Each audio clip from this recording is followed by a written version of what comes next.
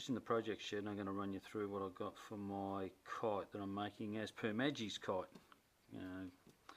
Got the idea, like the idea, going to fly with the birds, so to speak. So the only thing I needed was the little motor, and we ended up getting that from Hobby King. It was about $7 and a little 2-cell battery. So I'm using all the old parts from my very first quadcopter. May it rest in peace, there it is up there. So going to use the Devo, so show you how all that works. So we'll stick all this in here.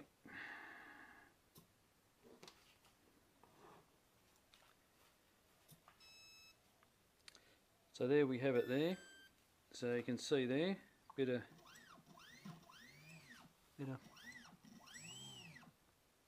okay, and we've got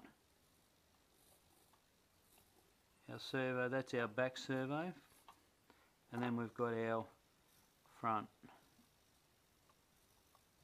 Okay, that's it there. So what I'm going to do is I'm going to have it set up where you just bump the motor up. Now I think it's about 6% starts getting away. So that's it there. So no throttle.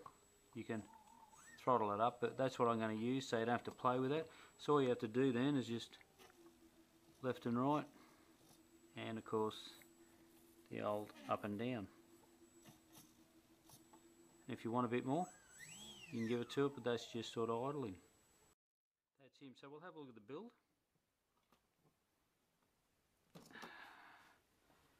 Okay. Oh, love that sound. So here's what we've done here. I'll get you a piece of that out. What we use here in the Never Never. So this is some fiberglass pole, you know those ones that you put together for the tents, and they got the wire or the string on it, and they all clip together, and you're fairly strong, fairly light. Got a heap of that from an old tent, and that's what I use. So I cut that because that's the other piece that goes in. So that's that piece there.